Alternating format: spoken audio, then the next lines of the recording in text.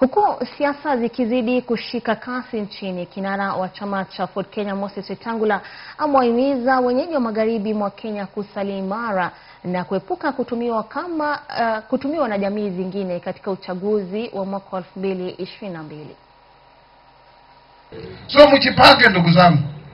Sisi hatutamlet down, na mimi kama kiongozi wenu I will work with you to wherever we can and achieve whatever we will to change our lives.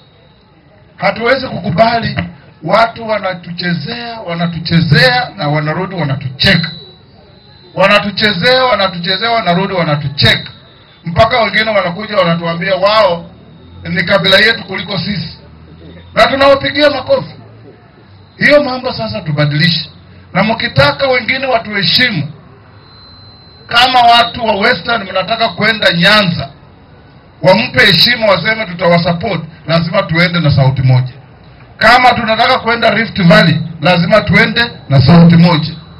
Kama tunataka kwenda Coast, lazima tuende na sauti moja. Akiongea wakati wa hafla kufungua afisi ya chama cha Ford Kenya eneo la Mundika, kaunti ndogo ya Matayos, kaunti ya Busia, Wetangula amedai kuwa swala ambalo linayumbisha umoja wa jamii ya Magharibi ni usaliti kutoka kwa baadhi ya viongozi wa kisiasa. Lakini shida ya watu wa Western, kuna majudas Iscariot wengi zaidi.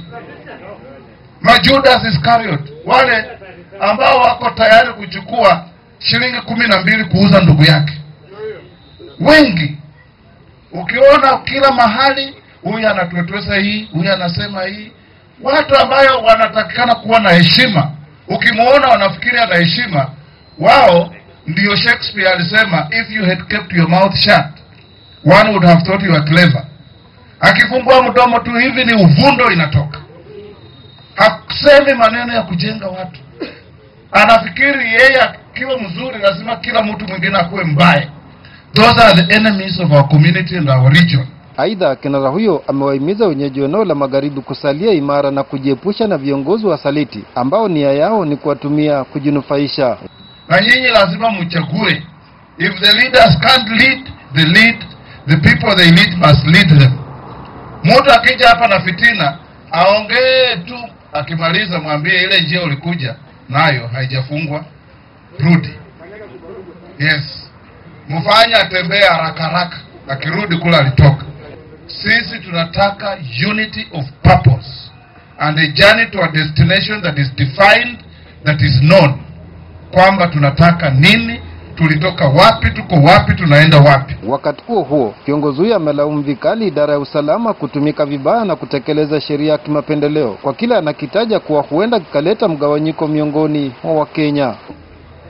Juzi tulikuja hapa nikimalizia kwenda kuona mzee Masinde, Philip Masinde, mzee wetu. Kufika hapa tunaona polisi wamefunga gate ya mzee na Land Rover, polisi wamesimama na tear gas. Tukawauliza, sasa sisi kuja kuona baba yetu iko shida gani? Ndio mimi nimesema Kenya hii, we don't want an application of the law on public order to be applied selectively. If you want to stop public meetings, stop for everybody. If you want to allow public meetings, allow for everybody. What is good for the goose must be good for the gander. Tusiwe tunakuwa huyu anakubaliwa, huyu hakubaliwi. Huyu anakubaliwa, huyu hakubaliwi. That is how to divide the country. Kwa upande wake, askofu wa kanisa la Katoliki Diocese ya Kakamega ambaye pia ni kaimu wa Diocese ya Bungoma Joseph Obanyi, ambaye alizungumza katika hafla ya kufungua kanisa la Katoliki la Namwitula eneo bunge la Butula, ametoa wito kwa viongozi kuhakikisha kwa swala la BBI linatumika kutatua changamoto ambazo zinakumba Kenya, bali sio kuleta mgawanyiko. Yale mambo ambayo tungependa kuona ni yale ambayo yananufaisha wananchi. Ikiwa ni mambo ya BBI, lazima ielekee mahali ambapo inawasaidia Wakenya zaidi kuwa na manufaa. Sio mambo mengine ambayo yanawagawanya.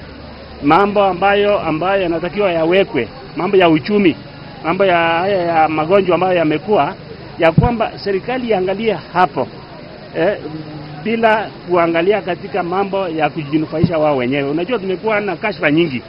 Kashfa za KEMSA, kashfa za COVID money, kashfa za hizi pesa zinaibiwa. Sasa hilo ni jambo baya. Robert Malala, Nyota TV, kaunti ya Busia. Na tukisonga mbele mtazamaji, kamishna kaunti ya Bungoma Samuel Kimi